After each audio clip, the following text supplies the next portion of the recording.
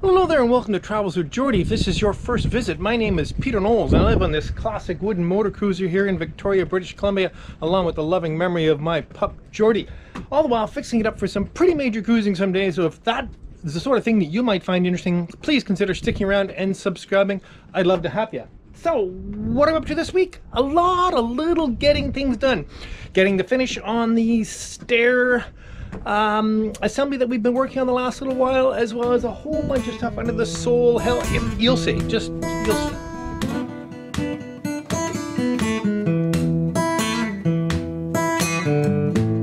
good morning. I didn't get to wrap up with you guys last night, and after thinking about this for a little while and practically sitting here and driving the boat thing, I'm actually very happy with the arrangement. It may sound like a rationalization, but I mean it. The fact that the throttle starts way at the back and the idle is here. My sense of symmetry was getting the better of me, and I kind of thought that's how they should look, because, well, I guess that's how they look in the ads. But I think in reality, having idle at the back, full throttle all the way forward, it's just perfect. And you know, the action is just so nice. It moves easy. I put enough friction. There's a friction adjustment on this, although it's a bit crude. Enough friction on this that it doesn't actually rattle up here, and it seems quite nice. I'm super happy with it. There's a fairly strong return spring on the injection pump on the engine, which I may look at softening a little bit, but on the whole, this is a project that went really well. Okay, what are we up to? Well, I've got 3 coats of Varathane now on the outside of the step box, so it'll get flipped over and I'll start coating the inside the steps, etc. Of course, I can do only maybe 1 or 2 coats a day of those, so it takes a little bit of time. Don't want to make too much of a mess. Plus, I have an experiment.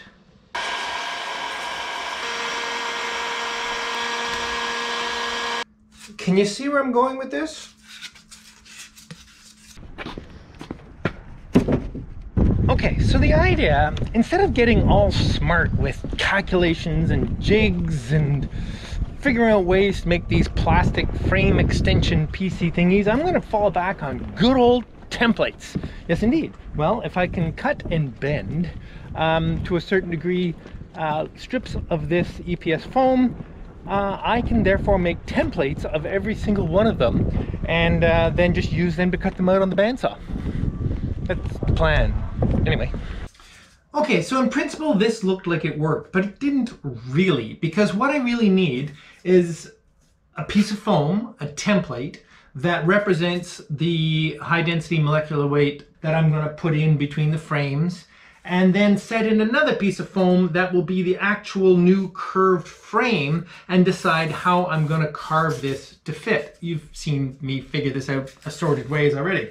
So making this bent allows me to tuck it in behind the stringer, but in many ways it's more fragile than it was before, because by the time you heat it, it deforms a bit and it's actually more vulnerable than it was before. Actually, that didn't seem so bad, but it seems very brittle. Anyway, I'm not sure this is going to work. Really, I should be using a different kind of foam, something like, you know, like pool noodle foam.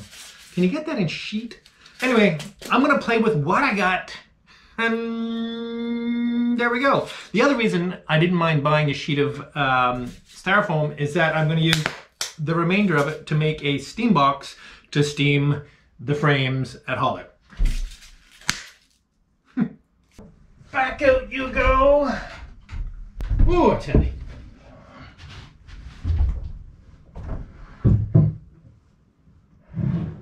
Yes, I am about to make an epic mess. However, I'm hoping that the vacuum will deal with the bulk of it. Okay, here we go.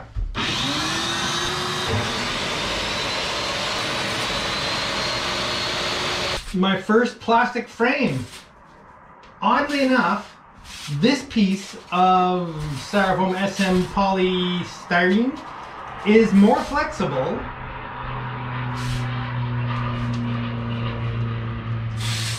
haven't heard many of those lately. Than the sample piece I had lying around. So at least for the frame template, this is going to be just perfect. For the, in other words, the oak frame template. For the plastic frame template, oh jeez, It would be much better if I didn't have to heat treat it to bend it, because of course it's got to come straight again to use as a template. Too much information? Haha! Let me count another one. Okay, I'm going to say 3 pieces of sample material is going to be adequate for this project. Now, while I'm doing this messy work, I'm going to cut this up into 4 equal size strips, which will be assembled together into my new steam box.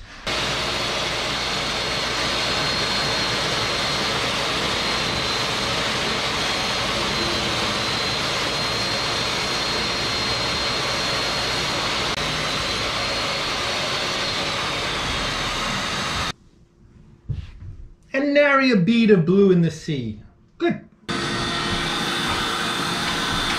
Now, it would have been fun to set up a hot wire to cut this, which I've done in the past. Certainly there would be no dust at all, but actually that worked out remarkably well. I'm actually really excited about this. This is definitely going to bend easily in excess of what I need for the oak frames. And if I can get, honestly, anyway, we'll get into it when I get down there. Let's open the sole, and yeah, I don't know why I'm stalling. It's just got to be done. Just put you over here. Oh, it sure is convenient that this is nice small panels now.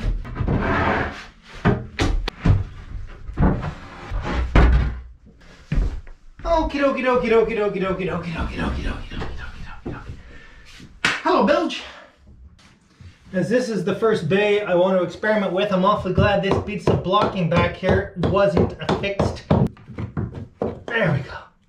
Actually, I should have been more observant. This bay is a problem in general. I got that block out, but there's a butt block there, or there's one of these non-butt block blocks. I'm not going to remove it while I'm afloat, and there is a butt block up here. Now, I'm only expecting to put the new sister frames in to behind this stringer, which isn't really a stringer, it's the ledge for the sole, but it's a structural point. I don't think I'm going to come all the way up to this stringer because I'm already a foot above the water line here.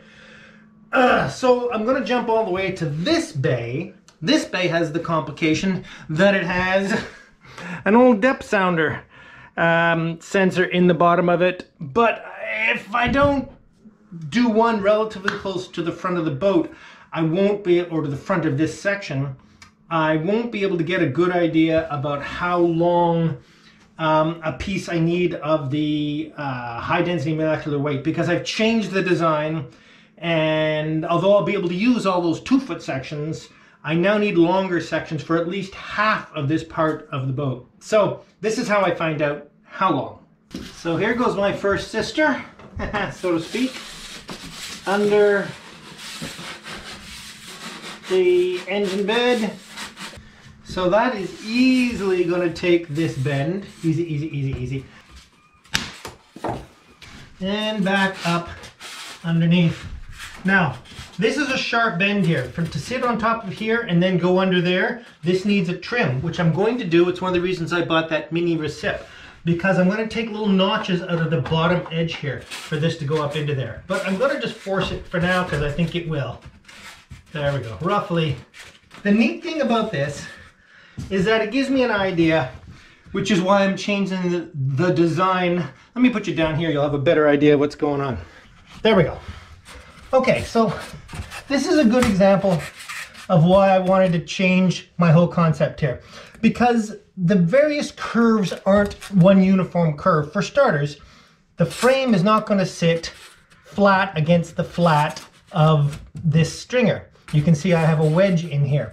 Secondly, if I want to make a single radius, it's impossible really, because the curve of the bottom of the boat and the curve of the side of the boat aren't the same, and they don't meet in such a way that it's really easy to do a continuous radius. So I think I'm going to have to just compromise and put in a radius different at the bottom than at, well, in other words, a different radius below the stringer than above. And this is what all this foam is to help me do. Okay, it's been forever since I've talked to you. I've been doing a lot of thinking. I've been up and down through all the frame bays playing with this piece of foam. It's amazing how valuable this piece of foam has been in understanding what it is I'm trying to do here. I think I started off saying that the frames were not going to sit square against here, but I'd actually forgotten what I had in mind. I do intend to make every frame sit square against this stringer. And if I put my foot down here, let me see if you can see everything I'm talking about here. Okay, that will give me an idea where the frame will then land against the planking. And by this point, I don't need the filler piece, which is in there. So the filler piece will go from that joint right there to wherever up inside this clamp that the piece is perpendicular or in line with the face of the stringer here that lands up in there. And I can't determine that yet without cutting out this notch, which I fully intend to do. So I'm actually feeling pretty good, because what I'm going to do, I'm just going to choose a radius that I know that the oak can easily take, which is, I mean, this is nothing. I don't know what this radius is, like 6 feet or something like that. So I'm going to basically have the oak straight across this section here, in line with the face of the stringer. It's going to be clamped onto here. I don't think I'm through bolting. I think I'm going to put like a plate and 2 bolts.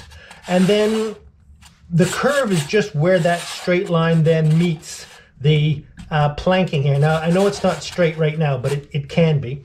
And so I just have to calculate the length I need basically from this joint to the top of the clamp here for the new plastic, which is about 33 inches. Even though I haven't really achieved anything, I've learned something, which is an achievement. Yeah, and I see it clearer, much clearer, being able to actually hold a piece in here that that lets me know exactly how everything's going to sit. The other thing that I determined, which I'm very happy about, is that I only need a 5-foot frame up here, which is great because the oak comes in lengths of 12 feet. So I can easily get 2 frames out of each piece.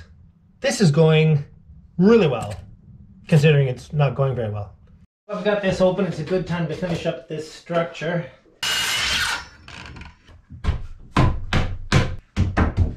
Beauty.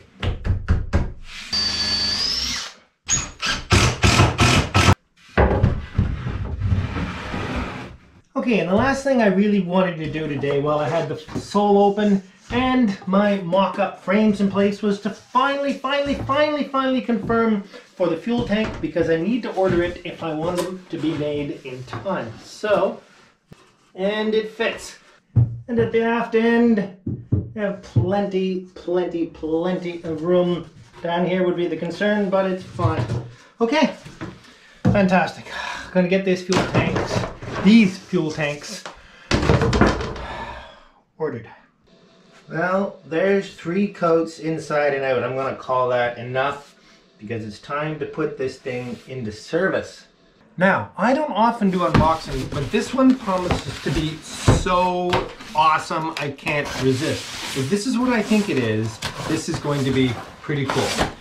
Some of you, I'm sure, watch Sail Life with Mads.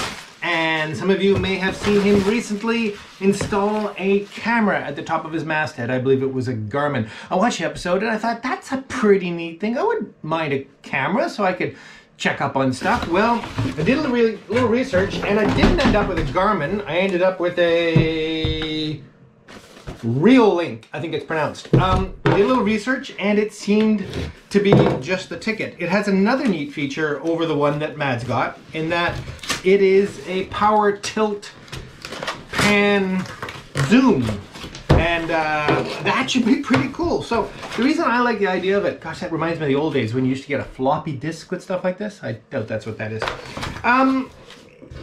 Some of you will remember, anticipation, eh? Over the last Christmas holidays, I had to leave MV Geordie while I stayed aboard MV Zephyrus downtown at the Empress over the Christmas holidays. And of course, I was a little bit anxious during that period that the bilge pump would stay operating. So I downloaded a little app to a spare phone and set the phone up. And every time there was motion in the bilge, in other words, the bilge pump ran, it sent me an email with the video in it. Well, that got me thinking about the kind of things you could do like that. Oh, come on! This looks really cool. Let's take out all the toys, clear away the box. This is not plastic. Again, I sound like I'm quoting Mads. This is aluminum.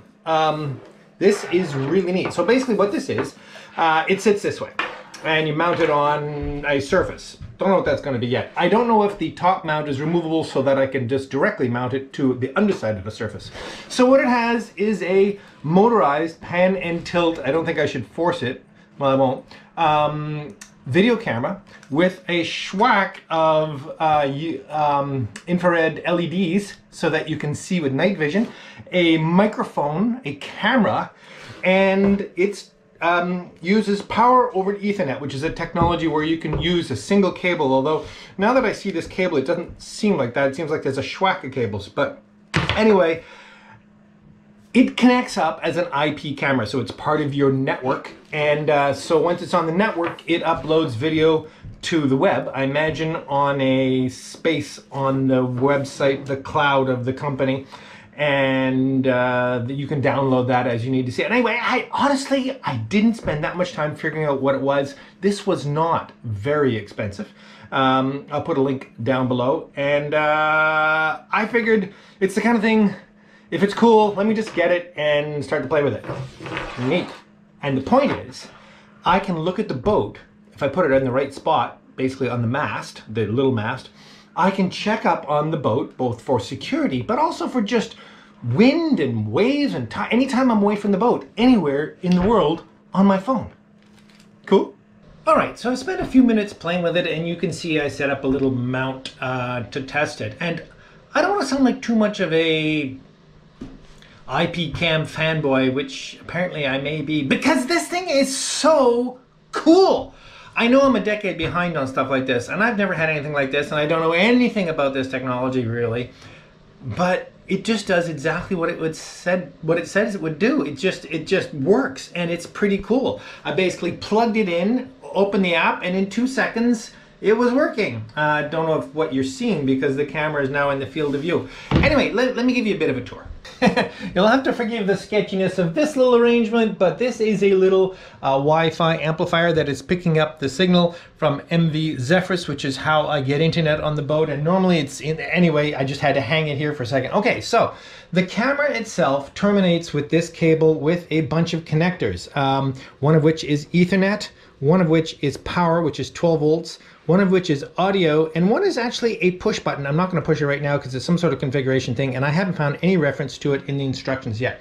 Now, the only thing that I have any disappointment about this thing, at first glance anyway, is this cable.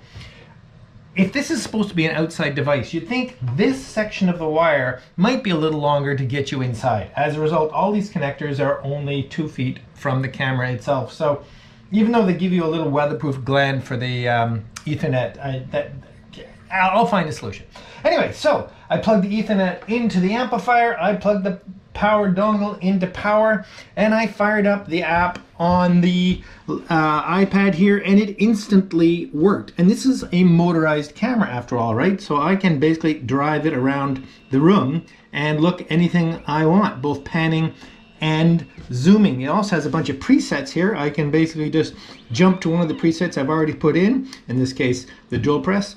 Now you'll see it does the pan and zoom first and then does the focus. Okay, I won't keep pushing buttons and making this thing jump around, but it is really cool.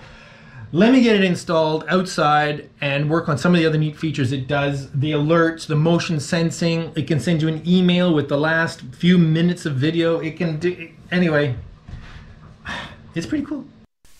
Okay, so here I have the camera installed outside on the canopy frame, and I'm really impressed with this thing. Of course, it has the pan and tilt, so I can pan around and look across the harbor or whatever I want to see.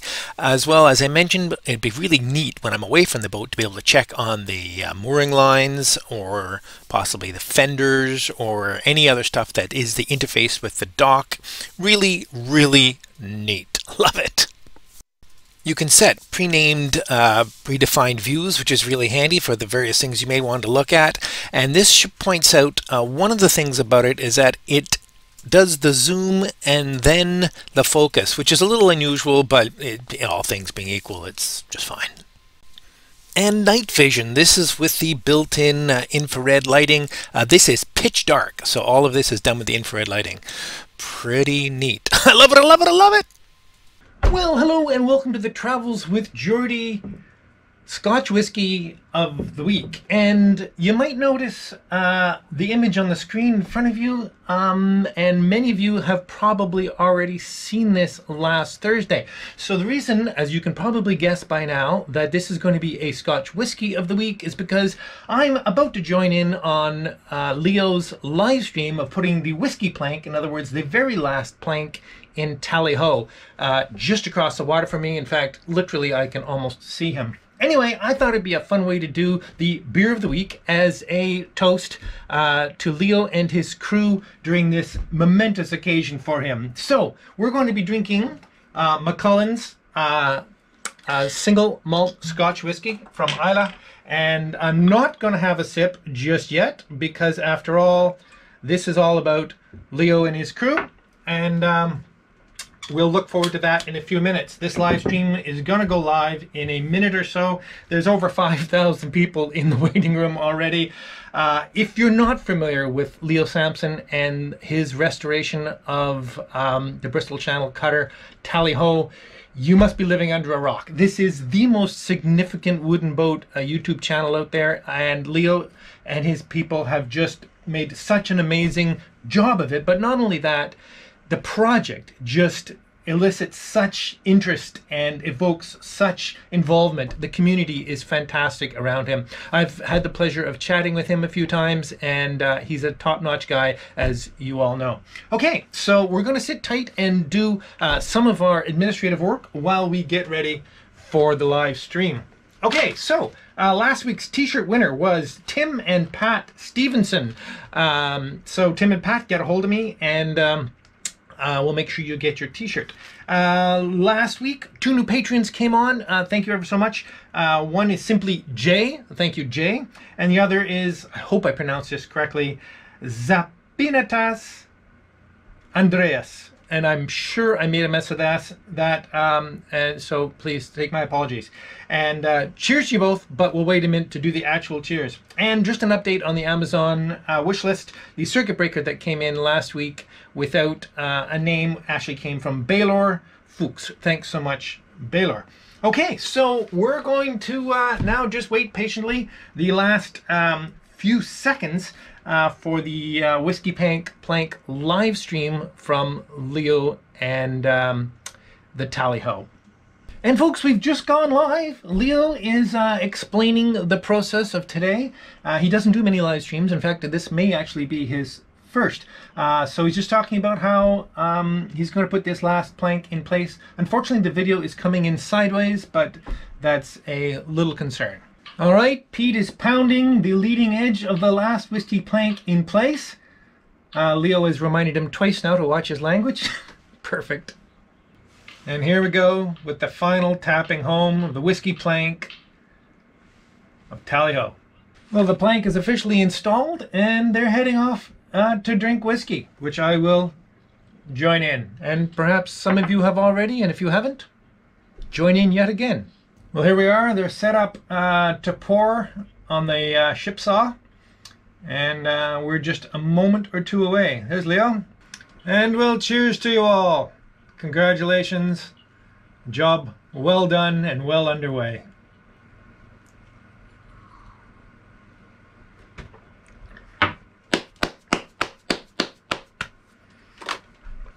I'll just send along a pre-typed congratulations comment. Well, all you need is a word of the week now, and I think it will have to be plank. So let plank be the word of the week. You know what to do it. This was fun for me. I hope it was fun to you.